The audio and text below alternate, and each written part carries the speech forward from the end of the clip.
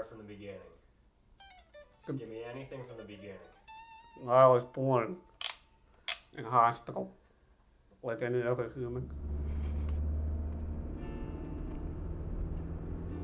When I was born, it wasn't the doctor that birthed me that diagnosed me. I had to go to Children's Hospital, and then it was my main surgeon, a guy named Dr. Bartlett, who diagnosed me with craniofacial disorder, which is why I look this way. And then I think it was like 2 weeks out, I got my first head surgery. There's footage of me as like a little baby with a big scar going from here all the way to here.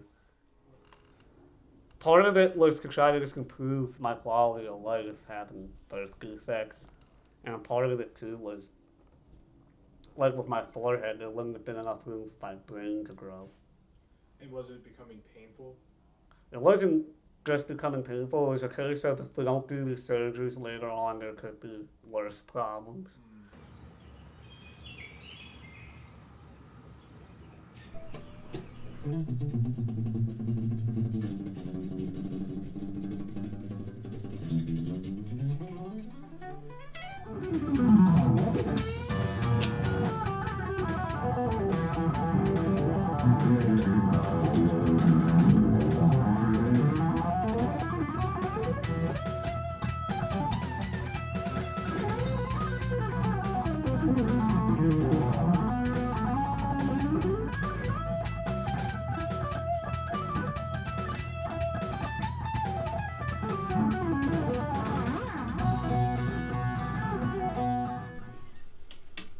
See, that's the downside of having so many guitars that I forget what tuning they're in until I pick it up and I'm like, wait, what did I leave this in last time?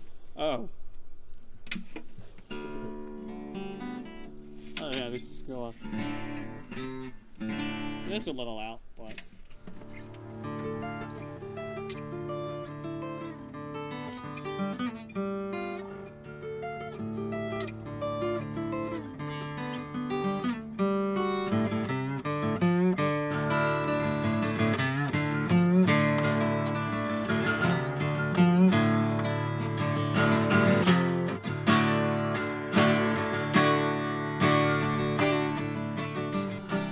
Like I was saying, the first time I picked up the guitar, it's about like 4 or 5 years old.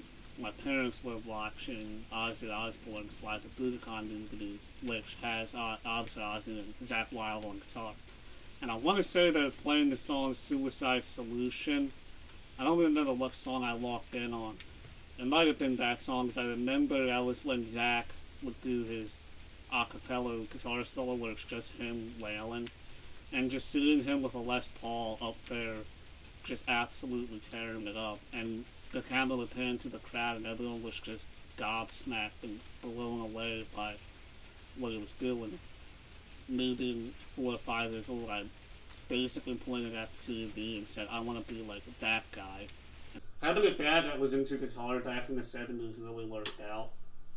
Because some people ask, like, dude, how did you get some of this vintage equipment? Because some of it's worth a lot of money now, and I'm like, oh, my dad got it back in the day when it was new or used. Like, you know, they bought it not knowing that 50 years later everyone would be, like, killing each other for them. My dad's old SG from the 70s. Pretty much all stock except for the strap pegs, but this is an upgrade.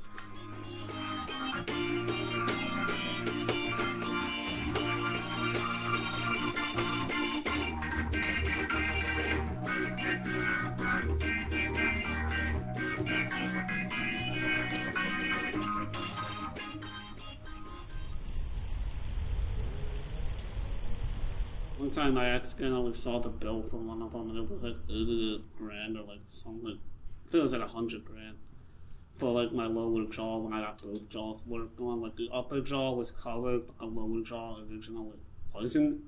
Because the insurance originally viewed it as like cosmetics, so they don't cover cosmetics. But, you know, the surgeon was like, no, this is necessary. So they were able to fix it, but for just like one jaw, it was at 100K. Or something like that. Dude, that's insane. Oh, yeah.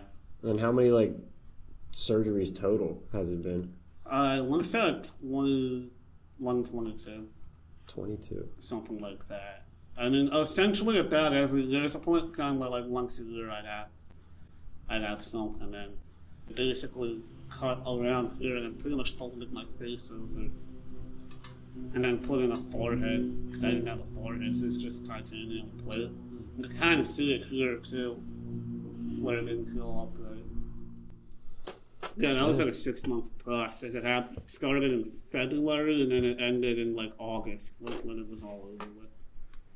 I think it was like either June or July. Right. When they took it off. That was a good day. So if we take guitar out of your life, who are you? How would you describe yourself if you didn't identify with guitar so heavily? I don't think I'd really be anyone. I honestly can't, it's hard to answer that. I just can't imagine my life without guitar.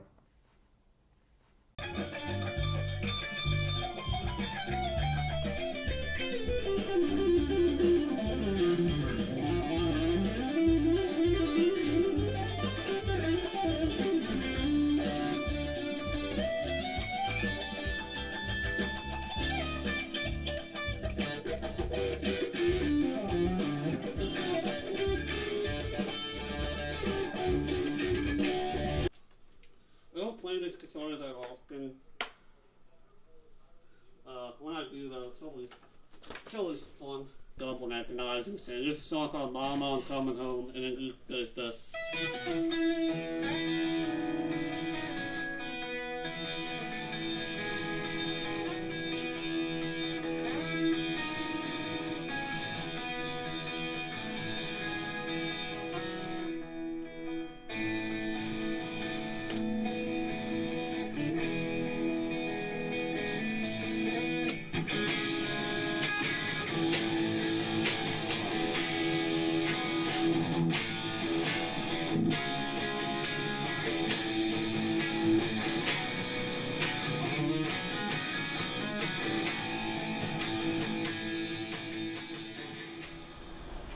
lowest I'd ever been, I think, was actually after I graduated college.